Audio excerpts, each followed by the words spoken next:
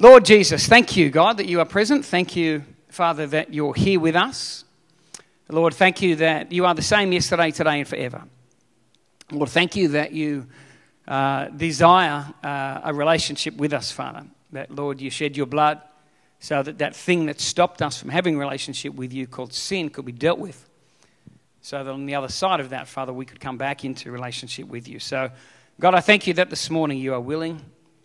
And, Father, you're here and you want to speak to us, Lord. So, God, we just commit this word into your hands, Father. I pray let your word do what your word does, transform, change, and mold us more and more into the image of Jesus Christ, we pray. Amen. Amen. Okay, now, firstly, let me see if I can get my technology going, because that's always a bit of an issue. Here we go. I've got some thoughts here. So we've been talking... for the last probably 3 weeks, we've been looking at Philippians chapter 3, and Luke is going to go as madly as he can to try to keep up with any scriptures because I didn't give him anything to put on the screen. But Luke's amazing. Who thinks Luke's amazing? I think Luke's absolutely amazing. Mr. Fix-It Man. He's in a good way, and not a bad way. Mr. Fix-It Man. I'll fix it for you. In a good way, he's the Mr. Fix-It Man, and does so much for the church behind the scenes there, behind that, the big wooden wall.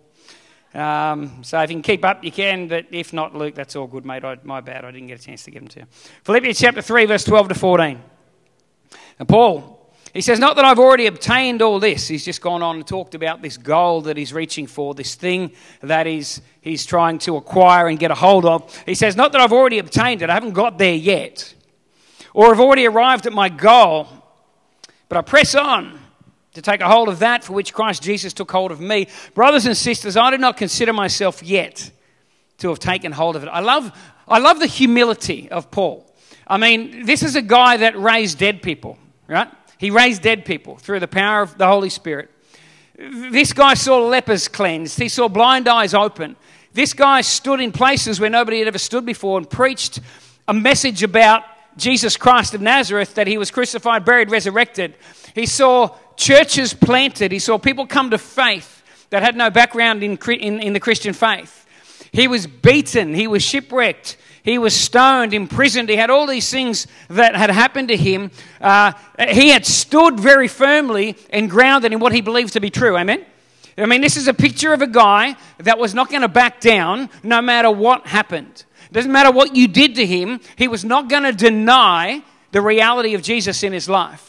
He was not going to deny the fact that this Jesus that history tells us walked and taught and was a great teacher and so on, this Jesus that every major religion in the world actually has in their hierarchy of gods. It's a good move they do it because you can't exclude the reality of Jesus. So every major religion has him in there somewhere. Every major religion does not have Allah. It does not have Buddha. It does not have Krishna or Vishnu. But every major religion has Jesus. There's something about Jesus, and Paul believed that there was something about Jesus to the point where he was killed in the end because he would not deny the reality of the fact that he saw with his own eyes a resurrected Jesus. Amen?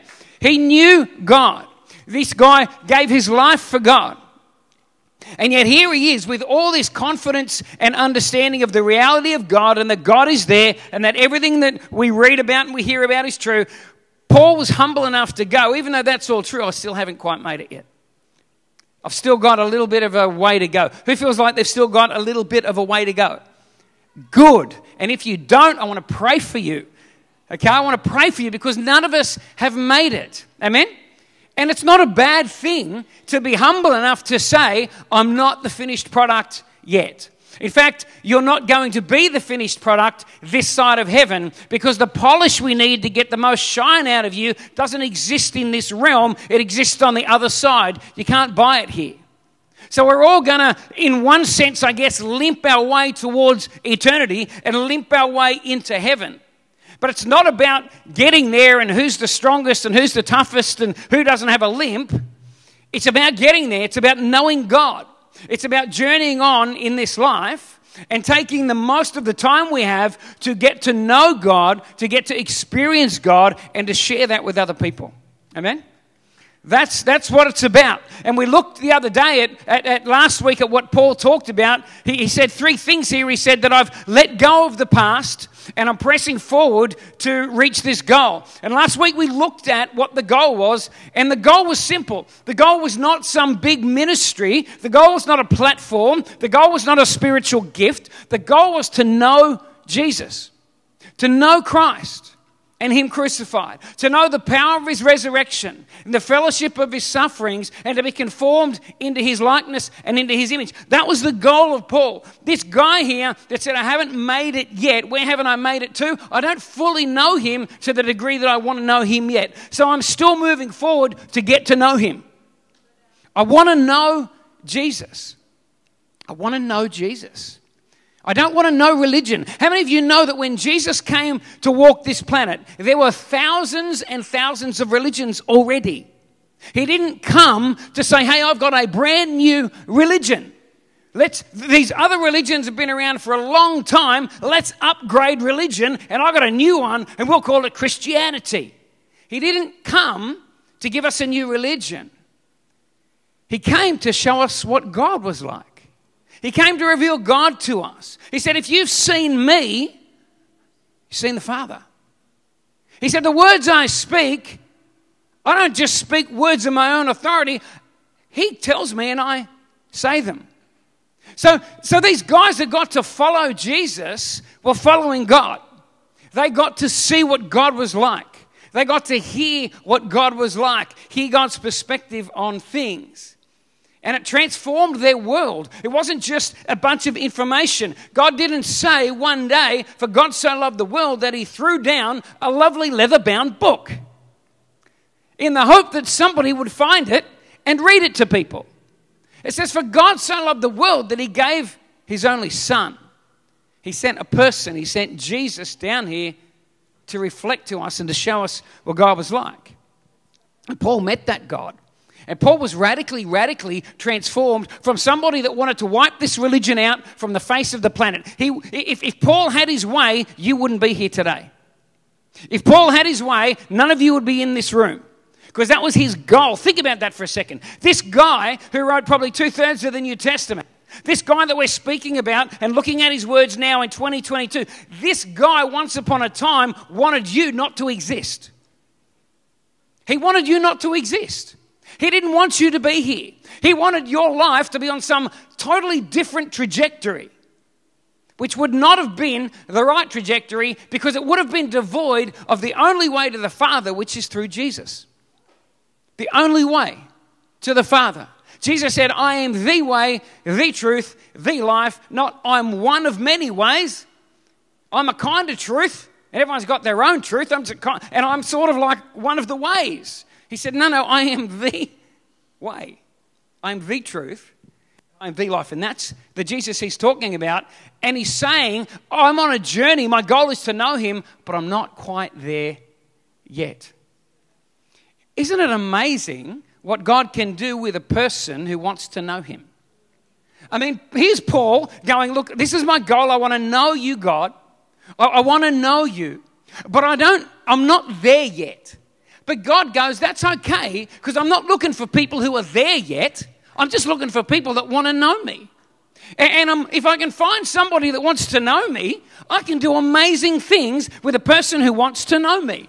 Whether you're there or there or there, I don't care. It's about where are you looking and where are you focusing and what is your goal and what are you about? What are you about? Are we about the kingdom of God, or are we about God's business in the midst of life? Or are we just about ourselves? Do we want to know Jesus, or are we just happy to just know stuff about Him?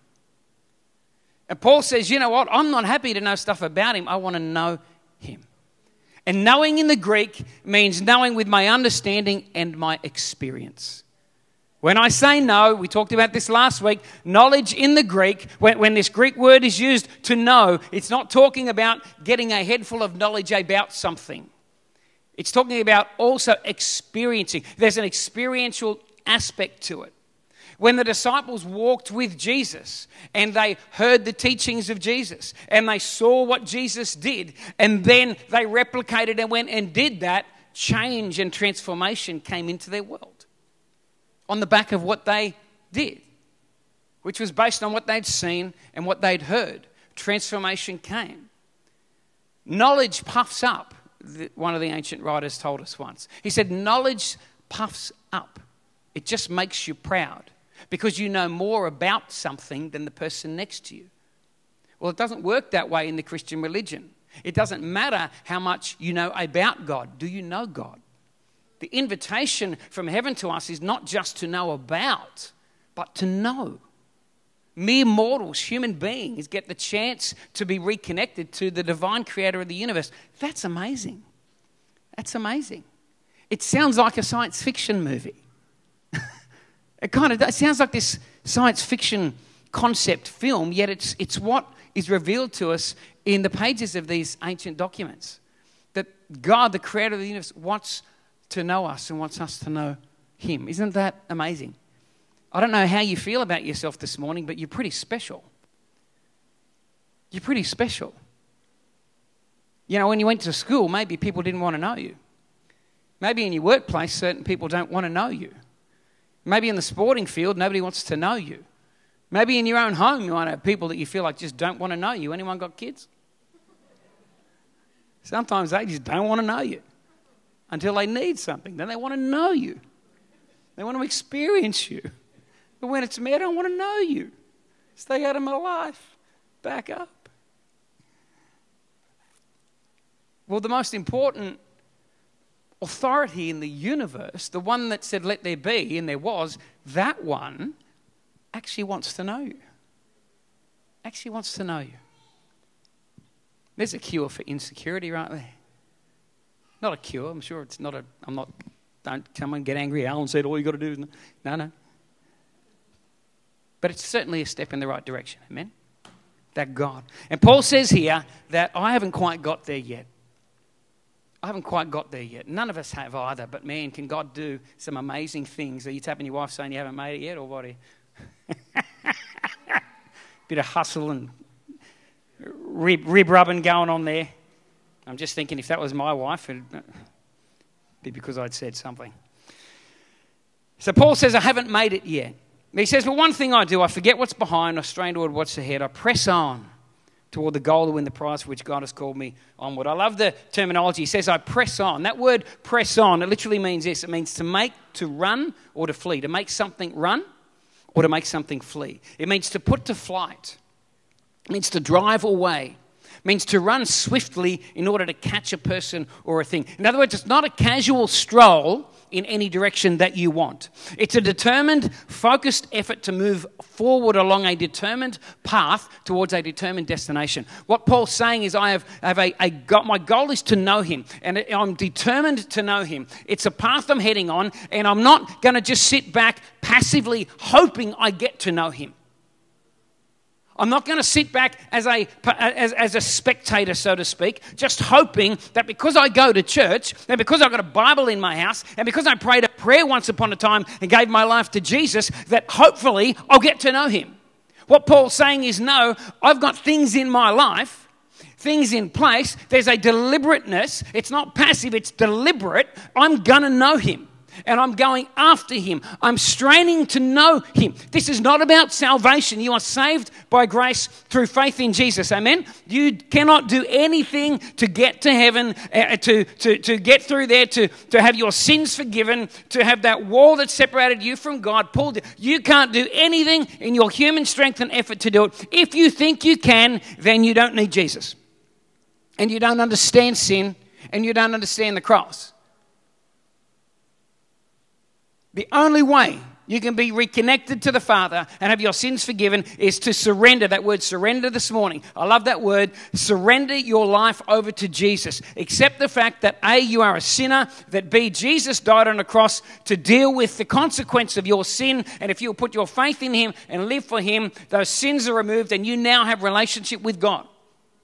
It's kind of like this, right? So I got Daniel here. First time I ever met Daniel, it went something like this. Hey, what's your name? I'm Alan. Oh, that's right. We didn't do any cool things back then. We were both, we shook hands, right? And that was it. Now, guess what? We now have relationship. We've met, we've introduced, and so on.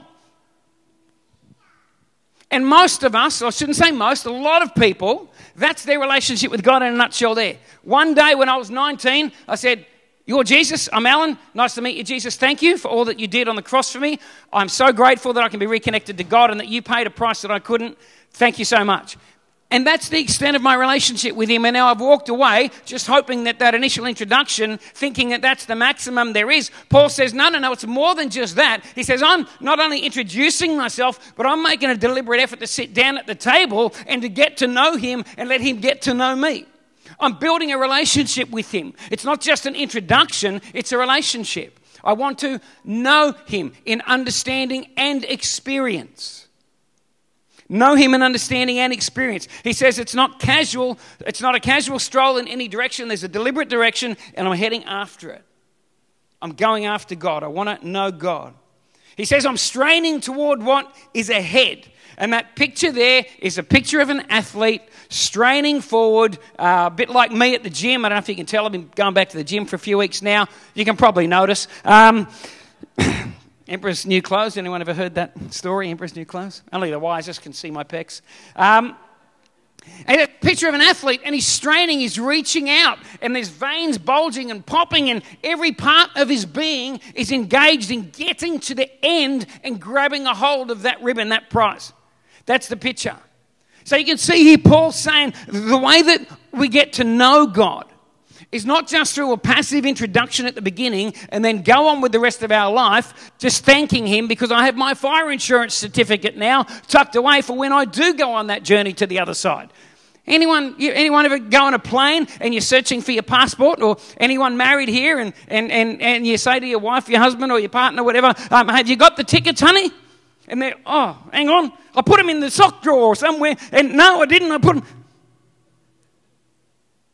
Well, we got our fire insurance ticket, so we just tuck it away somewhere now, and when we're going to go on the journey, we'll just pull it out then.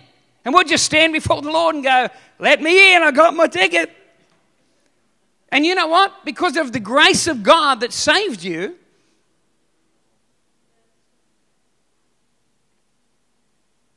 but you're going to look back over your shoulder and go, hang on, you're God?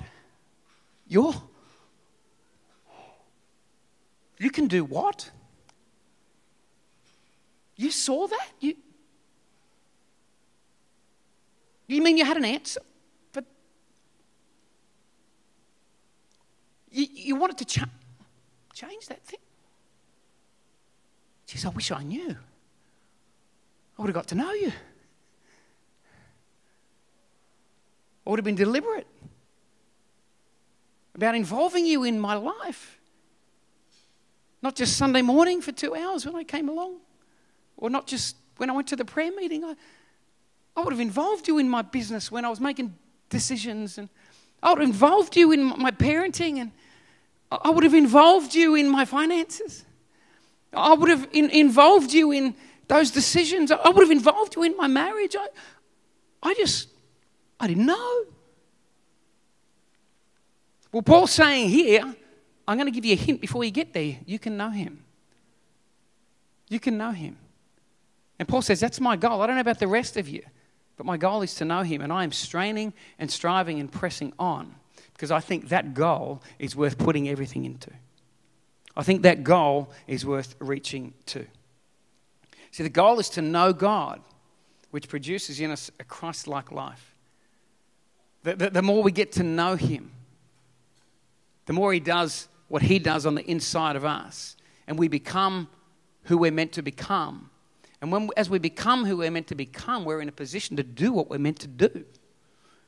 So many people want to bypass knowing God and want to bypass becoming who they're meant to be. I just want to do what I'm meant to do, God. I just want to go out there and just do for you, Jesus. You say, well, get to know me. Because it's the people that know me.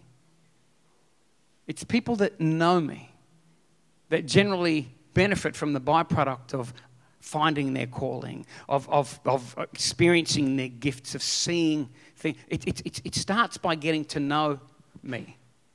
It starts by getting to know me. So Paul's painting here a picture of a person pursuing their spiritual life with intent and focus and not passively just leaving it to chance. And if we're honest and without having to say anything to anyone, if I was to sit down with you, if God was to sit with you, if Jesus was here right now and walked up to you one-on-one and asked you the question, are you pursuing your spiritual life and your relationship with me, or are you just sitting back passively hoping it happens? What would be your answer? What would be your answer? I hope that you could say like the Apostle Paul said, I'm pressing on, I'm straining, I'm striving, because I want to know you, God. I want to know you in understanding and experience. I hope that would be our answer. Well, if we're going to do what Paul's saying and passionately pursue the goal, which is knowing God, then we're actually going to have to make some decisions at some point in our life. At some point, we've got to make some decisions. And here's the thing. Maybe you're already doing these things and pursuing a knowledge of God. Or secondly, maybe you've never taken your pursuit of knowing God seriously. Hopefully you'll start now. Or maybe you once upon a time were pursuing the goal, but over time you've backed up and settled for where you're currently sitting. I don't know where you are on that scale.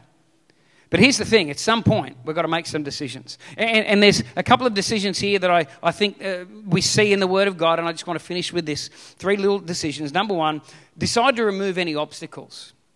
Things that are stopping you from knowing God. Remove those obstacles from your life.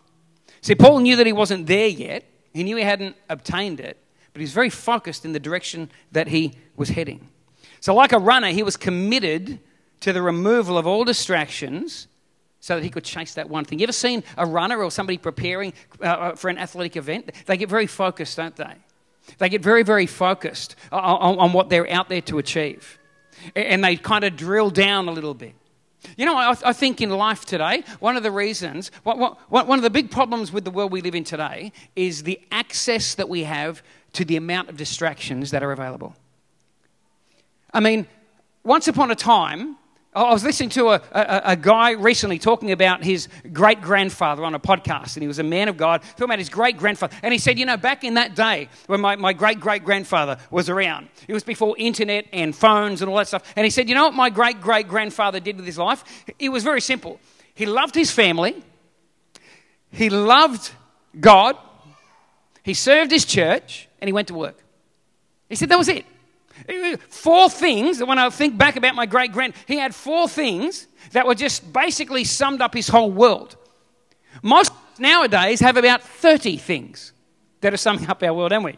We're pulled a bit over here and a bit over there, and we feel like because we're told that we can be anything we want, do anything we want, go anywhere we want, have any experience. We're kind of living in this world where we're being told that the horizons are broadening and broadening, and what it's really doing is it's not making us better, it's just simply diluting us from the things that are most important. It's like option fatigue. I remember when me and Jackie came back from India. We were living over there doing missions work. We came back from India and we landed. We'd been out of the country for a couple of years at that point. Hadn't been back to the West. Landed at Sydney Airport. My brother-in-law picked us up, dropped us at his house. Then he went to work. It was the middle of winter. And, of course, coming from central India, we had nothing for winter. So we decided that we would put our 2 children in a little pram. They were small at the time, Caleb and Johnny. And we went down to a big shopping centre in Sutherland Shire, somewhere down there, to buy a jumper. And we were going to buy a jumper for Jackie. And I remember we walked down the road. We didn't have a car, so we were walking, you know, down the highway with the pram, got to the shopping centre, went in, we went up the stairs, we looked around, it's just overkill. The amount of shops is overkill. And so we're kind of getting all discombobulated by the amount of shops. Anyway, we just decided we're just going to go to Target. That's our focus is Target. We went to Target, we opened the door, walked into Target, we pushed the pram, we stopped, we looked up, and there in front of us was about 30 different designs of women's jumpers, 50 different colours, cuts, round necks, V-necks, no necks. And we looked up and we looked at this and we just froze for a second, ended up looking at each other without saying a word. We turned around, walked back out, back down the street, went back into my brother-in-law's place, pulled the curtain, sat on the lounge and went, what world have we come to? See, in India, if you want to buy a jumper, there's 3 types and 2 colours. Take your pick. You can be in and out like that. You go to a shop here, whew, So much choice. And life is like that for most of us in the West now too. There are so many things to choose from that we can get so diluted if we don't really know what are the most important things. And one of the most important things, I believe, for us as Christians is to get to know God. It's got to be one of the most important parts of our world. It's got to be a priority. Otherwise, it gets diluted down and we end up with time for everything else, but we've got no time to invest into our spiritual growth or our spiritual life. Hebrews 12 verse 1, the writer of Hebrews says this. He says, therefore, since we're surrounded by such a great cloud of witnesses, he's just talked about all these great men and women of faith, people that would not deny Jesus to the very end of their life, and some of them it cost them their life. He says, because we've got these guys basically watching us, let us, watch this, throw off everything that hinders and the sin that so easily entangles, and let us run with perseverance the race marked out for us. Let us throw off everything that hinders and the sin that so easily entangles us. We all understand, throw off the sin that so easily, we understand that, don't we? Okay, yeah, we want to throw off sin because it pulls us back from God and slows us down. So we all understand getting rid of sin, but it doesn't just say sin. He says everything that hinders. So there's sin, but there's also things that hinder. They might not necessarily be sin, they mightn't be bad, but are they the best? Are they just simply distractions in this life that are pulling you away from whatever you decide are the most important handful of things? Because none of us can do everything and be everything. But the big problem is you don't know if you're being distracted if you don't know what you're meant to be focused on. Isn't that right? How do you know that that's a distraction if you don't actually even know what you're meant to be focused on? Before you want to know what a distraction is, you've got to determine what the focus is. And most of us don't live a focused enough life to know what's really, really important here. And one of the most important things is our relationship with God. We have this opportunity to get to know God, not wait till we get to heaven, but to get to know Him here. So what's stopping you from pursuing God? Is it distractions? For some people, it might be social media. You know, when you look at research studies, the amount of time people spend on Facebook, Twitface, whatever they are, it's unbelievable. Unbelievable. Hours and hours and hours that a couple of generations ago would have been spent maybe with time with your family, maybe playing a game with your kids, maybe in prayer, maybe serving in your church, maybe serving in the community. And now it's getting eaten up watching cat videos. Oh, look at the cat rolling down the stairs. Oh, there's another cat. Look, I found another cat. Look, another cat. Too many other interests. Some of us need to pull back from what's good in order to pursue that which is great. Because the reality is every time we say yes to something, we're saying no to something else. Amen? Every time I say yes and give my time to this, I'm saying no to something else. And that something else may be better. But I'll never know if I don't know what I'm pursuing and where I'm heading. Second thing is that we've got to decide to create some spiritual momentum in our lives. Momentum is a beautiful thing, isn't it? You can get a car and put that car here and put a brick in front of that car and try to push that car over that brick, and it takes so much effort, time, energy, you may not even get it over it. Because it's amazing how that little thing can stop momentum of something really big. But if you get that car into first gear, then second gear, then third gear, then you hit that brick, guess what? Boof. Straight over the top of it. There's something about creating momentum in the areas of our life that are important. So do things that help us to know God. Paul knew that it was going to take some effort. It was not just going to happen to him because he was Paul the Apostle and a Christian. Paul realized, hey, just because Jesus appeared to me, blinded me, and gave me such an amazing amount of revelation, guess what? It's not just going to happen for me. I've still got to press in and strain and strive and get to know God, have a focus and a goal, and go after knowing God. He said, even for me. Even for me. It would have been easy for Paul to go, you know what? I've made it. I mean, how many of you guys have been walking to Damascus one day and been blinded by lights? Huh? Heard a voice say to you, you know, what are you doing? Said back to that voice, who are you, Lord? Told that, you know, you're going to be blinded and go to straight street and the dude's going to pray for you. And then the guy comes and I'm so important that this guy comes and goes, you don't know me, but I know you. God spoke to me and said, you're Paul and I'm going to come pray. I mean, that's pretty, I've kind of made it. I've made it. But he said, no, I haven't. I'm pressing in. So deciding to create spiritual momentum. What habits or routines do you have that help create and sustain momentum in your pursuit of God?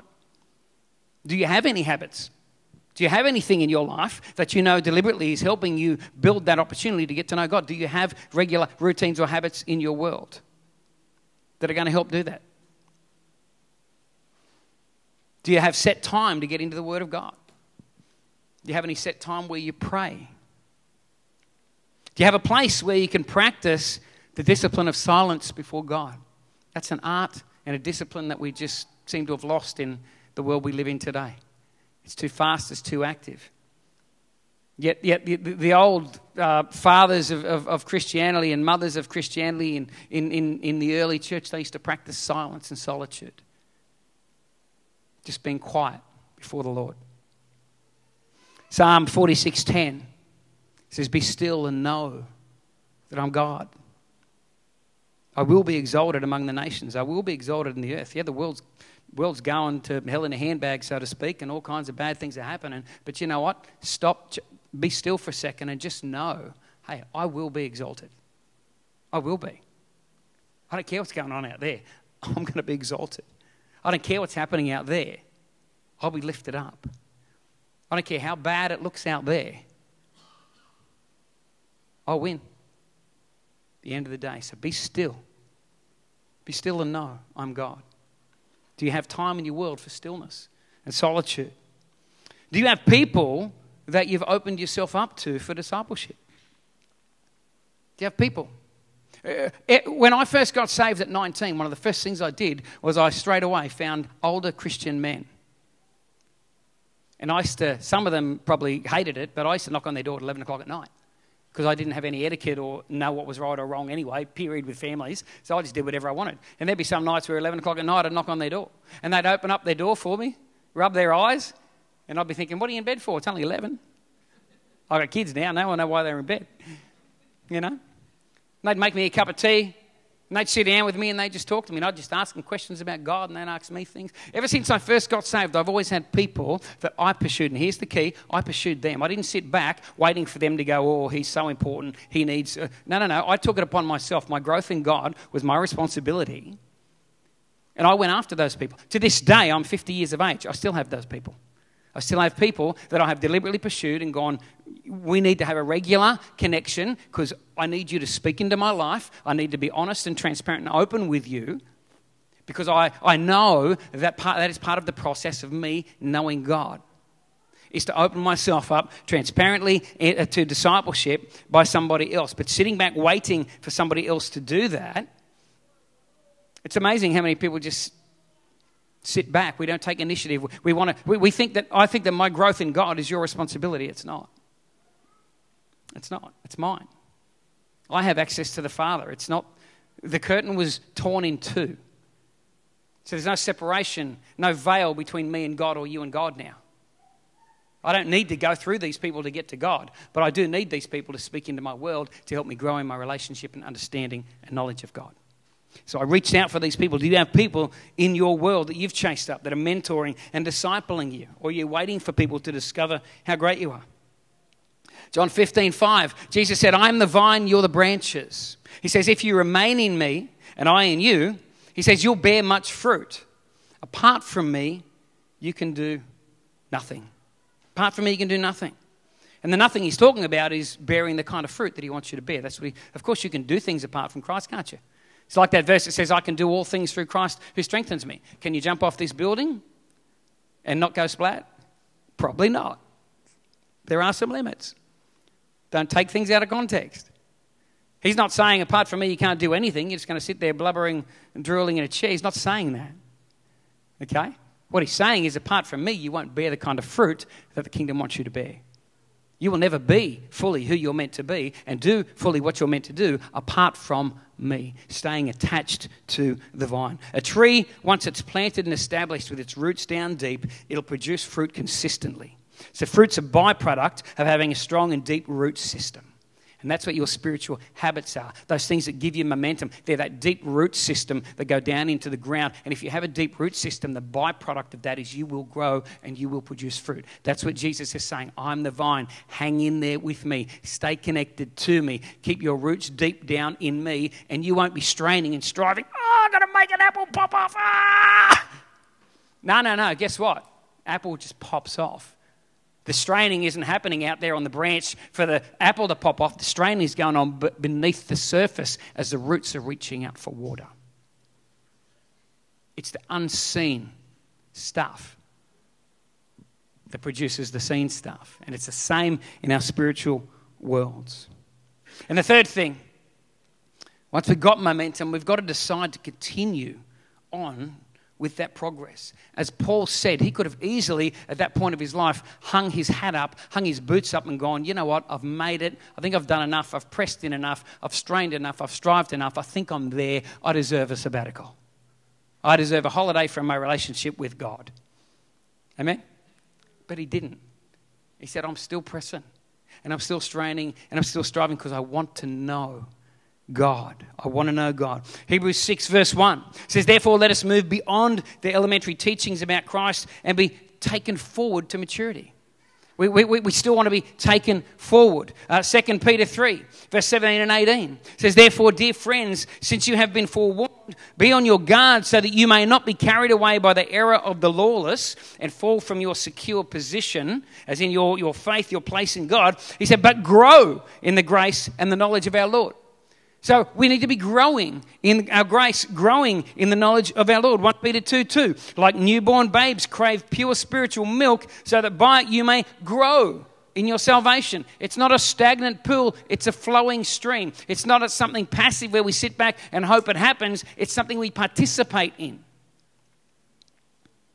Paul prays for the Colossians in Colossians 1:10. He says, he prays for them so that you may live a life worthy of the Lord and please him in every way, bearing fruit in every good work, growing in the knowledge of God. He says, I'm praying for you that you don't get to that point where you just stagnate, but you keep pressing and you keep straining and you keep striving and you keep going after a knowledge and understanding and experience of God. That you keep going after that. Psalm 92 verse 12 to 14. It says, the righteous will flourish like a palm tree. They will grow like a cedar of Lebanon. Planted in the house of the Lord. They will flourish in the courts of our God. They will still, I love this one. Where's Dell? Dell, this is especially for you. They will still bear fruit in old age. They will stay fresh and green. Amen? Still bearing fruit in old age. How many's in this room still bearing fruit in old age? Anybody else? Keith, yep, we've got a couple here. It's great. It tells me that you're not going to get to a point, whether it be either spiritually or even in your age, physically, get to a point where we hang our head up and go, yeah, we've made it. We don't need to press into God anymore. We don't need to get to know God anymore. No, even when you're old, the promise is if you press in, you're going to bear fruit. You're going to be fresh and green. Who wants to be fresh and green? Amen? How'd the Saints go last night, by the way? They got up, didn't they? Swannies got up, didn't they? I was thinking of you last night.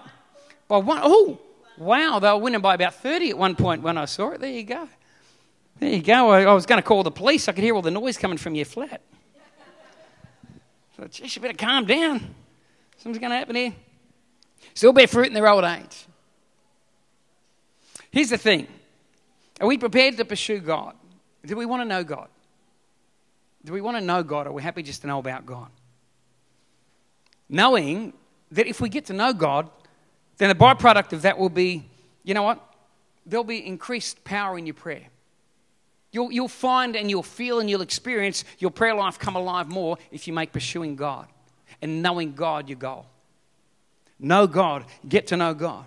You'll find that you have greater authority in the spiritual realm. I don't know if everybody here believes there's a spiritual dimension or you think this is all there is to life. I believe there's more than this, and I believe Jesus taught there was more than this, and I believe that we've been given authority even in that space where angels and demons fly around and do what they do. We've been given authority and we have authority. But you know what? Trying to have authority, it's like being a fake policeman. Trying to exercise the authority of the New South Wales Police Service, but you're not a real policeman, and everybody that you're standing in front of trying to stop knows you're not a real policeman. Well, they're not going to stop for you, are they? They're just going to keep on going. Why? Because you're not a real policeman. You might dress like one, have a badge, but you're not a real policeman. But if you're a real policeman and you are connected to the New South Wales Police Force, and they know that, they're going to stop and they're going to listen. Well, I believe it's kind of the same in the spiritual realm too. When we get to know God, when we're people that know God, that walk with God, we find that there's greater authority in those areas. There's more of a flow of healing power. I don't know about you, but I believe in healing. I believe that there should be more healing that takes place. Physical healing, emotional, mental, psychological. I believe in the healing power of God. I believe that Jesus healed people. But I'm also smart enough to know that I'm not seeing that same degree of healing power right now. And it's not because I can find a use-by date in here. I can't. So I'm looking back going, well, God, there's other reasons why. There's other reasons why, God. So, Lord, do some soul searching in here. What maybe, just maybe it's because we want God to be the same God we read about in here, but we don't want to be the same people we read about in here. Just maybe. Just maybe. God, would you do all the miracles and the power of God and grow your church and do all the things that you did in here, God? That's what we want to see. And God goes, yes, that's my heart's desire too. And I'm going to ask you one thing. Would you just simply be those people? Oh, hang on, that's a bit unfair, God. Why? They were real human beings, and they did it once. Can we do it again? Can we be that passionate for God? Can God be that central to our world? Can the kingdom be that important to us again? I know we're scientific. I know we've moved on. I know we've got fancy cars and we can fly around the world. I get that, okay? I know that we've got sport on the weekends. I know that we've got to, educate our kids. I know that we've got to have time for our marriages. I understand that. I know we've got to pay our mortgages. I know all that. I know all that. But he's the same yesterday, today, and forever. And is he as important to me? And these are challenges. When I'm not preaching to you, I'm preaching to us. And I'm challenging myself with this. God, are you that important to me like I read in here that you were to these people? And I'm not talking about becoming some weird spiritual thing that locks himself in an igloo and sits back going, no. I'm not talking about that. I'm talking about a Christianity that was lived out there in the world. A Christianity that was lived so well that it actually says in the times of the early church that the community around them revered the church. Realized there was something special about those people that followed Jesus. What about the ability to speak with authority? Man, when these guys spoke, stuff happened.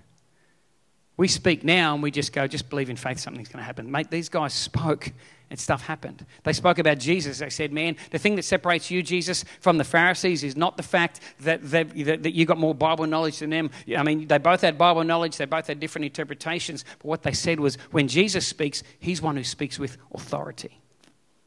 There's something about the power that comes out of the words of that man's mouth because he knows God. He's connected to God. And when you hear preachers like that who know God, don't you know that? You sit there and you hear them and you can tell in the words that these guys know God. There's an authority that comes. One of my favorite preachers is one of the most non-charismatic guys I ever know. Anyone ever heard of Jack Hayford?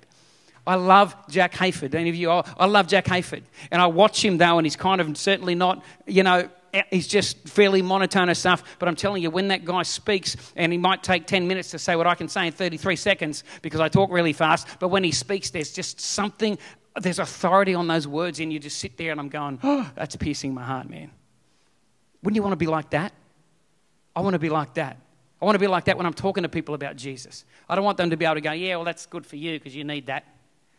No, I want those words to pierce their heart, to have the power of God behind them, where they can't just fob it off. I want them to go, geez, I'm confronted by something here.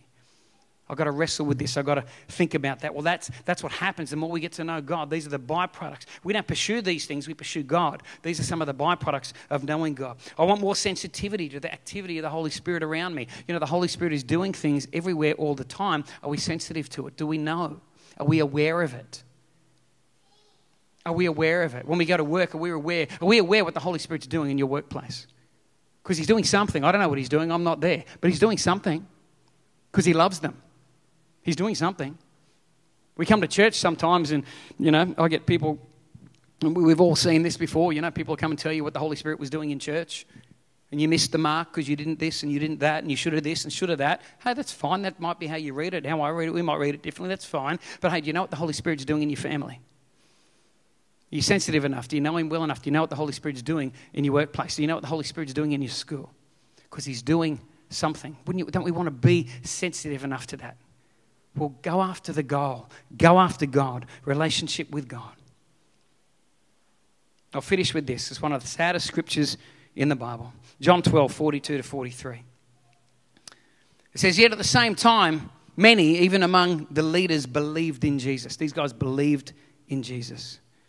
But because of the Pharisees, they would not openly acknowledge their faith, for fear they'd be put out of the synagogue. It goes on, it says they loved the praise of men more than the praise of God. Their priority was different. It was more about down here and not so much about up there. It was more about their own kingdom, their own reputation, their own image than it was God. But the sad thing is this, that these guys actually believed in him, but they didn't want to know him. They believed in him, but they didn't want to know him. And I think somewhere along the line, maybe we've been tricked into thinking that Christianity is about believing in God. It's about knowing God. Every religion believes in a God. Woo-hoo, we believe in God. James says, you know what? Demons in hell believe in God. But they tremble. And we're not called just to believe in God. Through the cross, through the death of Jesus, we've been given an opportunity to get to know God. And I know that sounds way too good to be true, but it's true. It's true. We have the opportunity to know God. And I hope and pray these last 3 weeks we've been looking at what Paul says, that we understand that the goal here, what Paul's talking about, he says, I'm going to leave everything behind. I'm going to let go of the guilt, going to let go of the condemnation, going to let go of all that stuff because I'm looking ahead and I'm running towards a goal. And that goal is I want to get to know God, and I'm not going to let anything slow me down or stop me. And I hope and I pray that that would be our heart and our passion, because I just am so convinced that he did it once with a bunch of people that had that kind of heart. And I reckon God can do it again. God can do something amazing again. But he's not just going to do it because we passively sit back and think, got my fire insurance ticket. Can I encourage you? Press into God. Get to know God. Maybe your path may be different to mine. I don't know. As long as it's through Jesus, get to know God. Amen. Father, I thank you for this morning, Lord. God, I thank you for your word, God. And God, what an amazing thought that we have the opportunity to get to know you. And God, I agree with Paul. I have not attained it. I am not there yet. I've got a long, long way to go. And I've got distractions and I've got all kinds of things going on. But Lord, I just pray, would you give each of us the strength and the focus to know that this short stint we have down here, if we would just get to know you, everything else will be better. All the other stuff will be byproducts, because you separated that wall between us, not so we could have ministries, not so we could heal the sick, not so that we could write books, not so that we could become millionaires, not so we could live in the best neighborhoods, not so we could be the most popular people or have the most Twitter followers. You pulled that down so that we can come straight to you, face to face, and get to know you, Lord. So Holy Spirit, just take us on that journey, Father, I pray. And Lord, in the next 7 days as we leave this place, Lord, give us a chance to tell somebody about you, Lord. The people out there that do not have hope, do not know Jesus Christ, do not know about the death, the burial, resurrection, would you give us the opportunity as your mouthpieces, your hands and your feet, to tell them and to show them about the goodness of a God that loves them so much that he died for them, Father. And we ask this in Jesus' name. Everybody said, amen.